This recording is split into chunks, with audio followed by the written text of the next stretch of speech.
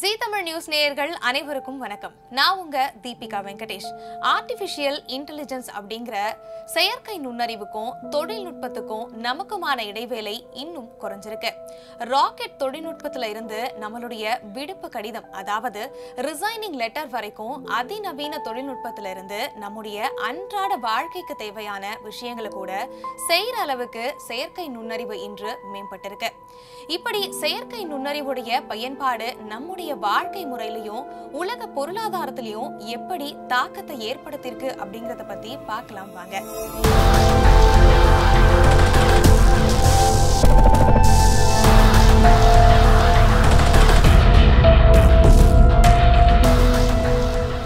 செயற்கை நுண்ணறிவுடைய வளர்ச்சி 5 கட்டங்களா நாம எடுத்துக்கலாம்.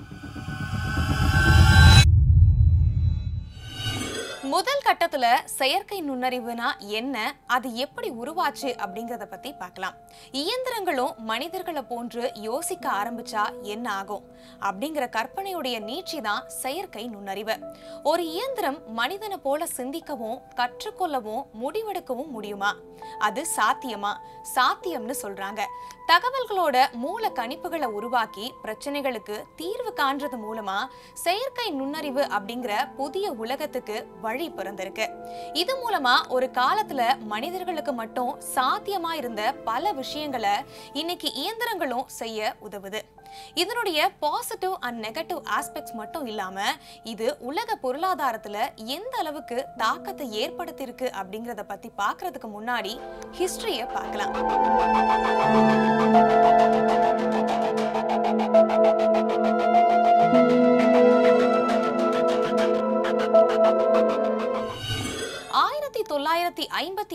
ஆண்டு ஜான் மெக்கார்த்தி அப்படிங்கிறவரு செயற்கை நுண்ணறிவை முதல் முறையா வரையறுத்தாரு.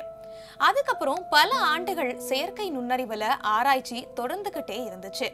இதுவரை ரோபோக்கள் ஒரு குறிப்பிட்ட செயலை செய்யறதுக்கு வடிவமைக்கப்பட்ட நிலையில 1969 ஆண்டு ஷேக்கி அப்படிங்கிற ரோபோ முதல் முறையா கட்டளைகளை கேட்டு அதுக்கேற்ற மாதிரி செயல்படும் வகையில வடிவமைக்கப்பட்டுச்சு.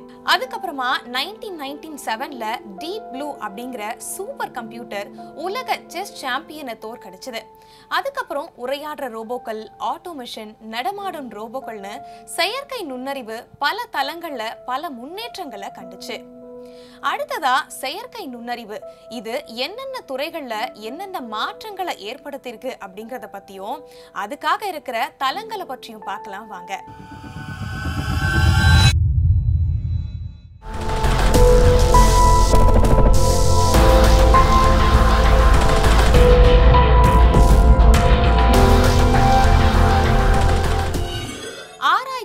வடிவமைப்பு, எழுத்து, கோடிங் இது மாதிரி பல்வேறு துறைகள்ல AI அப்படின்னு சொல்லப்பட்ட செயற்கை நுண்ணறிவு புரட்சியை ஏற்படுத்தியிருக்கு அப்படின்னு சொன்னாலும் மிகையாகாது. உதாரணத்துக்கு நாம ஒரு குறிப்பிட்ட தலைப்புல யூடியூப் வீடியோவை உருவாக்க யோசிக்கிறோம்னு வச்சுக்கோங்க. சாதாரணமா நாம அதை என்ன செய்வோம்? அதை எழுதி அதுக்கு குரல் கொடுத்து அதுக்கப்புறமா வீடியோவா கன்வெர்ட் பண்ணுவோம். ஆனா இதையே செயற்கை நுண்ணறிவு மூலமா செய்யும் போது ஆராய்ச்சிக்காகவோ எழுத்துக்காகவோ நீண்ட நேரம் நாம செலவழிக்க வேண்டிய அவசியமே இல்லை. நாம உருவாக்க வேண்டிய வீடியோவோட இன்புட்டை கொடுக்கும் போது, அதாவது நமக்கு எப்படியெல்லாம் வேணும் அப்படின்னு நாம சொன்னா மட்டுமே போதும், AI நமக்கு முழு தகவல்களையும் தரும். இதற்கு ChatGPT, பாட், காப்பி AI போன்ற ஜெனரேட்டிவ் AI தளங்கள் நமக்கு உதவுது.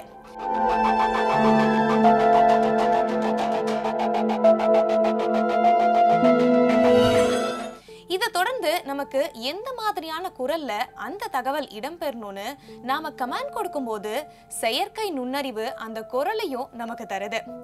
டிஸ்கிரிப்ட் போன்ற தளங்கள் இதுக்கு உதவியா இருக்கு. Welcome to the art of video editing, unleashing creativity. In this video, we'll explore the key principles and techniques that can transform raw footage into captivating visual stories. இதை தொடர்ந்து இந்த குரலோட நமக்கு தேவையான வீடியோக்களை குறித்த தகவல்களையும் கொடுத்தா 5 நிமிஷத்துக்குள்ளேயே ஒரு முழு வீடியோ தயாராகிடும். DID போன்ற செயற்கை நுண்ணறிவு தளங்கள் இதுக்கு உதவியா இருக்கு. இதனால ஒரு 15 நிமிஷத்துக்குள்ள நீங்க ஒரு யூடியூப் வீடியோவை உருவாக்க முடியும். Welcome to the art of video editing. Editing, Unleashing Creativity. In this video, we'll explore the key principles and techniques that can transform raw footage into captivating visual stories. Whether you're a beginner or a seasoned editor, இதுவே இந்த வீடியோவை நாம உருவாக்கி இருந்தா ஒரு அரை நாளாச்சும் நமக்கு தேவைப்பட்டிருக்கும். செயற்கை நுண்ணறிவு நம்மளோட உழைப்பையும் முயற்சியையும் எந்த அளவுக்கு எளிதாக்கும் அப்படிங்கிறதுக்கு இது ஒரு சின்ன உதாரணம் தான்.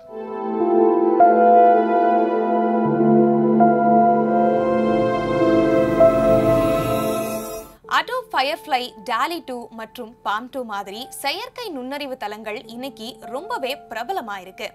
எளிமையான ப்ராம்ப்ட் டைப் பண்றது மூலமாவே படங்கள், வீடியோக்களா அது உருவாக்கி கொடுத்துருது. இந்த தளங்கள் கலைஞர்கள் அவங்களுடைய படைப்பாற்றலை வெளிக்கொண்டு வருவதற்காகவும் புதிய சாத்தியங்களை ஆராயவும் உதவுது. இவ்வளவு ஏன் இந்த வீடியோவோட தம்ப்நெயில் கூட AI தான் கிரியேட் பண்ணி கொடுத்துச்சு.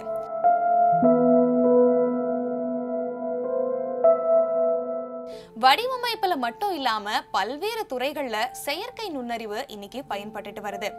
சுகாதார துறையில நோய்களை கண்டறிய நிபுணர்களுக்கும் உதவுது.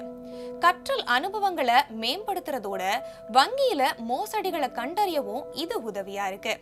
கூகுள் மற்றும் OpenAI நிறுவனங்கள் ஆராய்ச்சி பண்றதுக்கும் எழுதுறதுக்கும் சந்தைப்படுத்துதலுக்கும் விற்பனை செய்யறதுக்கும் இசையை உருவாக்குறதுக்கும் சாட்போர்ட் பண்றதுக்கும் கட்டண முறைகளை தெரிஞ்சுக்கிறதுக்கும் உற்பத்தி திறன் மற்றும் பல துறைகளுக்கான செயற்கை நுண்ணறிவு தளங்களை உருவாக்குறதுல அதிக அளவு முதலீடு செய்யறாங்க.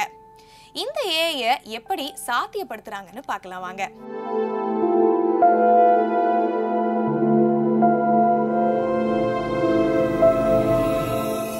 மிஷின் லேர்னிங் மற்றும் டீப் லேர்னிங் மூலமா AI சாத்தியமாகுது. பல மனிதர்களால எழுதப்பட்ட பலவிதமான கருத்துக்களையும் செய்திகளையும் அடிப்படையா வச்சுட்டு முன்னாடி சொல்லப்பட்ட அந்த பலவிதமான கருத்துக்களை எடுத்துக்கொள்றதுதான் மிஷின் லேர்னிங். டீப் லேர்னிங் அப்படிங்கிறது செயற்கை நரம்பு மண்டலத்தோட உதவியோட தொடர்ச்சியான தரவுகள்ல இருக்க தொடர்புகளை கவனிக்கிறது மூலமா சூழலையும் அதனுடைய பொருள்களையும் கற்றுக்கொள்றது. செயற்கை நுண்ணறிவால பொருளாதாரத்துல ஏற்படுற தாக்கங்கள் பத்தி ஆய்வு செய்யறதுக்கு முன்னாடி நாம GPT-னா என்ன அப்படிங்கறத பத்தி தெரிஞ்சுக்கிறது ரொம்ப அவசியம். GPT அப்படின்னா ஜெனரல் பர்பஸ் டெக்னாலஜி. புதுசா வர ஒரு தொழில்நுட்பம் சமூகத்துல பரவலா தாக்கத்தை கொண்டு வரும்போது அதுக்கு முன்னாடி இருந்த எல்லா துறைகளும் மறு வடிவமைப்பு செய்யும் போது GPTன்னு அழைக்கப்படுது. GPTக்கு மிக சிறந்த உதாரணம் இணையம், அதாவது இன்டர்நெட். நம்முடைய உலகத்தை இன்டர்நெட்க்கு முன்னாடி இன்டர்நெட்க்கு பின்னாடி அப்படின்னு பிரிச்சா அது மிகையாகாது. இணையம் எல்லா துறைகள்லயுமே புரட்சியை ஏற்படுத்தி இருக்கு. இணையத்துக்கு முன்னாடி தகவல்களை சேகரிக்க நாம நூலகத்துக்கு போவோம், இல்லனா நிபுணர்களுடைய உதவியை நாம நாட வேண்டிய அவசியம் இருக்கும். ஆனா இன்னைக்கு இணையத்துல இன்டர்நெட்னோட வருகையினால தகவல்களை தேடுற வேலை விரிவாகவும் ரொம்ப ஈஸியாகவும் மாறி இருக்கு. வரலாற்றுல இது மாதிரி பல தொழில்நுட்பங்கள் தாக்கத்தை ஏற்படுத்தி இருக்கு.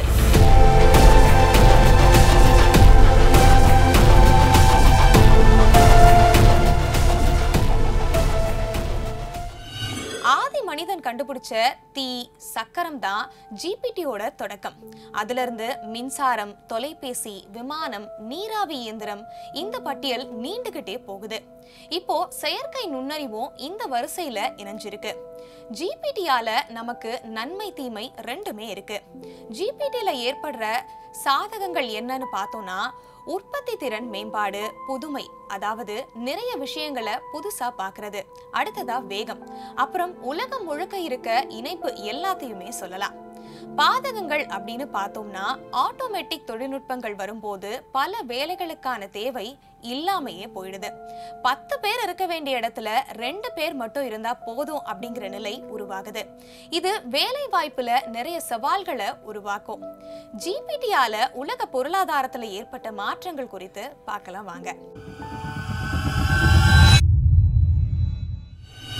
15 மற்றும் 16 நூற்றாண்டுகள்ல ஒவ்வொரு நூற்றாண்டுலயும் ஒவ்வொரு ஜிபிடி வந்திருக்கு.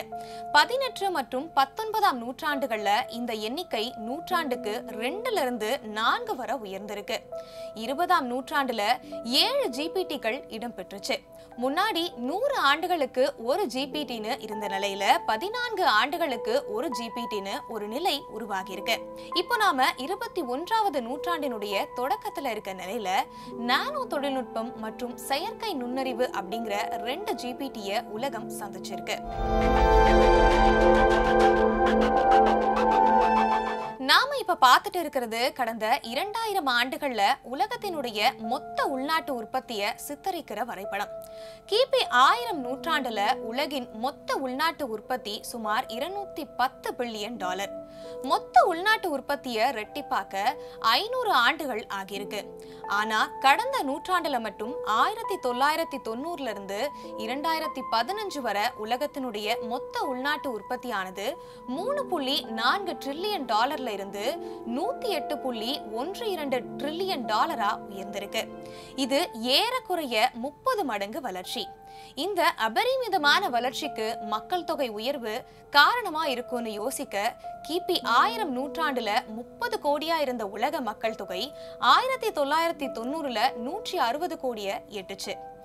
இப்போ 2020ல 800 கோடியை எட்டிருக்கு. ஒட்டுமொத்த பொருளாதாரத்துல மக்கள் தொகை வளர்ச்சிக்கும் பங்கு இருக்கு அப்படிங்கறத மறுக்க முடியாது. ஆனா எப்படினாலும் தனிநபர் மொத்த உள்நாட்டு உற்பத்தியை குறிக்கிற 3வது வரைபடத்தை நாம ஆய்வு செஞ்சா தனிநபருடைய உற்பத்தி திறன் பொருளாதாரத்துக்கு அளிச்சிருக்க பங்களிப்பை நம்மால கவனிக்க முடியும். 1913ஆம் ஆண்டுல $1526 இருந்த தனிநபர் மொத்த உள்நாட்டு உற்பத்தி 2021ல $12,235 உயர்ந்திருக்கு. மொத்த உள்நாட்டு உற்பத்தி வளர்ச்சியையும் தனிநபர் மொத்த உள்நாட்டு உற்பத்தியையும் இணைச்சு பார்க்கும்போது மனித நாகரிகத்திலையும் உலக பொருளாதாரத்திலையும் ஜிபிடிக்கள் ஏற்படுத்தி இருக்க மிகப்பெரிய தாக்கத்தை நாம தெளிவா பார்க்கலாம். ஜெனரல் பர்பஸ் டெக்னாலஜியோட தாக்கம் உலக பொருளாதாரத்தை மாத்தி இருக்கு. குறுகிய காலத்துக்குள்ள பல ஜிபிடிக்கள் தோன்றினதுனால தனிநபர் மற்றும் மொத்த உள்நாட்டு உற்பத்தி அதிவேகமா வளர்ச்சி அடைஞ்சிருக்கு. இனி செயற்கை நுண்ணறிவு எப்படி கையாள்றதுன்னு பார்க்கலாம். நாம ஏற்கனவே சொன்ன மாதிரி செயற்கை நுண்ணறிவுனால வேலை இழப்புகள் ஏற்படுறதுக்கும் புதிய வேலை வாய்ப்புகளுக்கும் வாய்ப்பு அதிகம். நீங்க ஒரு சாஃப்ட்வேர் இன்ஜினியராவோ இல்ல கிராஃபிக் டிசைனராவோ அக்கவுண்டன்டாவோ இல்லனா எந்த துறையை சேர்ந்தவராவோ இருந்தாலும் இன்றைய சூழல்ல செயற்கை நுண்ணறிவை ஏத்துக்கிறது மட்டும்தான் உங்களுடைய எதிர்கால வேலை வாய்ப்புகளை தீர்மானிக்கும்னு சொல்றாங்க. நீங்க செயற்கை நுண்ணறிவை ஏத்துக்க தவறிட்டீங்கன்னா பின்தங்கக்கூடிய வாய்ப்பு தான் உங்களுக்கு இருக்கும்னு சொல்லப்படுது. உங்களுடைய வணிகத்துல செயற்கை நுண்ணறிவை இணைக்கும் போது இன்னொரு கூட்டாளியை இணைக்கிறதுக்கு சமமாகுது.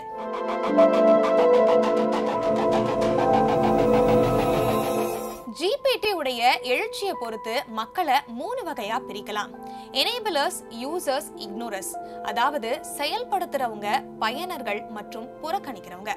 செயல்படுத்துறவங்க ஒரு குறிப்பிட்ட தொழில்நுட்பத்தினுடைய வளர்ச்சி மற்றும் பரவலுக்கு தீவிரமா பங்கு அளிக்கிறவங்க. இவங்க யாருன்னு பார்த்தோம்னா ஆராய்ச்சி நிறுவனங்களுடைய முதலீட்டாளர்கள். இந்த வகையில தான் இவங்க வராங்க. 2வது வகை பயனர்கள். நீங்களும் நானும் இந்த வகையை சேர்ந்தவங்க. ஜிபிடியை பயன்படுத்தி அவங்களுடைய வாழ்க்கையோ வணிகத்தையோ மாற்றினவங்க. இதை ஏத்துக்காம புறக்கணிக்கிறவங்க 3வது வகை. இப்படி புதிய தொழில்நுட்பத்தை ஏத்துக்க மறுக்கிறது வேலை வாய்ப்புக்கோ வேலை இழப்புக்கோ நஷ்டத்துக்கோ வழிவகுக்கும். உதாரணத்துக்கு இன்னைக்கு பெரும்பாலும் சாலையோர கடைகள்ல இருந்து பெரும் வணிக நிறுவனங்கள் வர டிஜிட்டல் பரிவர்த்தனைகளுக்கு மாறி இருக்காங்க. நீங்க இதுக்கு மாறாம வெறும் ரொக்கம் அதாவது கேஷை மட்டும் வாங்குறவரா இருந்தா பெரும்பாலான வாடிக்கையாளர்களை இழக்க நேரிடும். இதனுடைய நன்மைகள் தீமைகள் என்னன்னு பார்த்துடலாம்.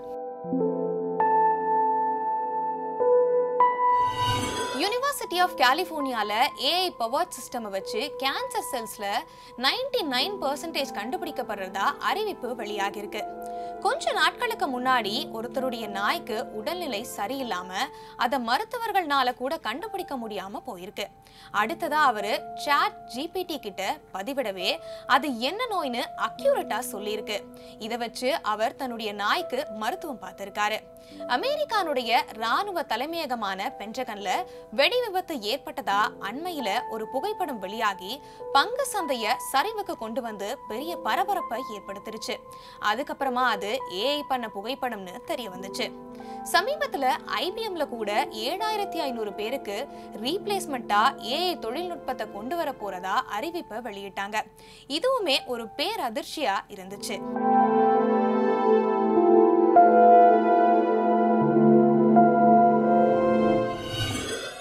உருவாக்கின செலிபிரிட்டியுடைய போட்டோஸ் கூட சோஷியல் மீடியால ரொம்பவே ட்ரெண்ட் ஆச்சு. ரஜினியோட party photos, Elon மஸ்கோட Holi celebration photos, Hollywood செலிபிரிட்டிஸோட போட்டோஸ்னு ஏஐனால உருவாக்கப்பட்ட எக்கச்சக்க போட்டோஸ் வைரல் ஆகியிருக்கு.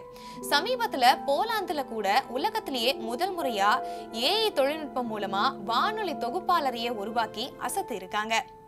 மார்வெலோட சீக்ரெட் இன்வென்ஷன் சீரீஸ் இன்ட்ரோ வீடியோவை ஏஐ வச்சு தான் கிரியேட் பண்ணி இருக்காங்க. இத பத்தி சமூக வலைதளங்கள்ல நிறைய பாசிட்டிவ் அண்ட் நெகட்டிவ் கமெண்ட்ஸ் வந்துட்டு இருக்கு. இது மாதிரி ஏஐயை பயன்படுத்தி நிறைய விஷயங்கள் உருவாக்கப்பட்டுட்டே இருக்கு.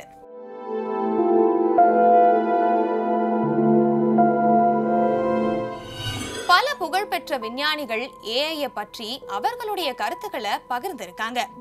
ஏஐ நம்மளுடைய உற்ற நண்பனாவும் மோசமான எதிரியாவும் மாறுறதுக்கான சாத்தியம் இருக்கிறதா ஸ்டீஃபன் ஹாக்கிங் தெரிவிச்சிருக்காரு.